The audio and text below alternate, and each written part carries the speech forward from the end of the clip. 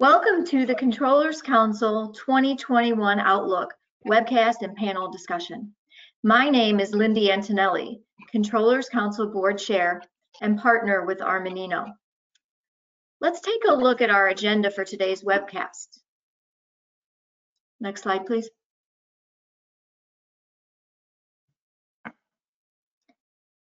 And next one. First, I will introduce our panelists.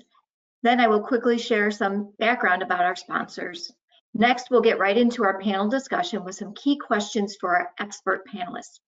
And speaking of questions, we will have a Q&A. So please use the GoToWebinar control panel to ask your questions early. Finally, we will wrap up with some information about the Controllers Council, including some upcoming save the dates. Before we get started, just a couple of housekeeping items. Tomorrow, all attendees will receive an email with a link to this webcast archive. Again, please use the control panel to ask questions. And a surprise, webcast attendees can receive a special discount for Controllers Council membership. The code will be announced at the end of the webcast. With that, I'm very pleased to introduce our panelists. Dan North, Chief Economist at Euler Hermes North America Division of Alliance, and Scott Peterson, VP of U.S. Tax Policy and Government Relations at Avalara. Okay, so I'd like to share some quick information about Controllers Council sponsors who make this webcast and other programming available. Our sponsors include Bill.com, fully digitized AP and AR, no in-person approvals, no paper needed. Flowcast is financial close management software and the controller's best friend. Euler Hermes, the global leader in trade credit insurance. Euler Hermes compensates your company in the event of a bad debt and helps clients avoid bad debt in the first place. And Avalara, the leading provider of cloud-based tax compliance automation solutions. Now, I'd like you to meet our panelists. Let's start with Dan North. Dan, you're the Chief Economist at Euler Hermes Division of Alliance. Please tell us a little bit about your background. Well, Lindy, I went to business school and graduated from business school from the Wharton School in, gosh, I guess it was 1992. Worked for Citibank for 3 years in investment research.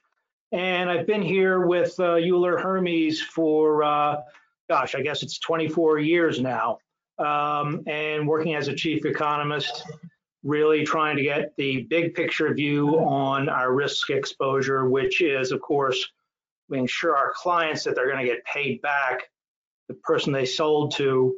If the person they sold to goes bankrupt, we cover them for that. So we have to have a view of the macro risk as well as the individual risk. Got it. Yep. Got some great experience there, including Wharton. So thanks for joining today. And Scott, as VP of U.S. Tax Policy and Government Relations at Avalara, please share some of your career history with our attendees. Thank you, Lindy. Appreciate it. Thank you all for letting us speak today. So I started working for the South Dakota legislature. Went to graduate school to be a city manager, couldn't find a job.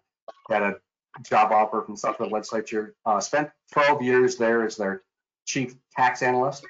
So I wrote all the legislation that the South Dakota legislature did on taxes and alcohol and gambling and local governments, all that stuff.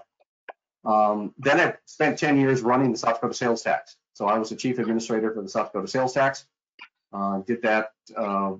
We collected for 4 Indian tribes, 200 cities in the state.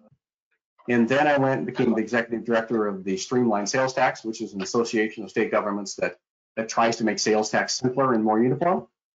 And from there, I met the folks at Avalara, and I've been at Avalara now for 8 years doing tax policy research, tax policy advocacy, a lot of nuts and bolts around how you make a sales tax system work better, and how frankly a lot of the logistical stuff that goes into making a sales tax operate. Great, fantastic, and again, a lot of good experience.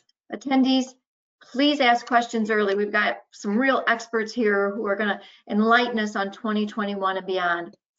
So with that, we'll turn it over to Dan's slides, and he's going to give us his thoughts.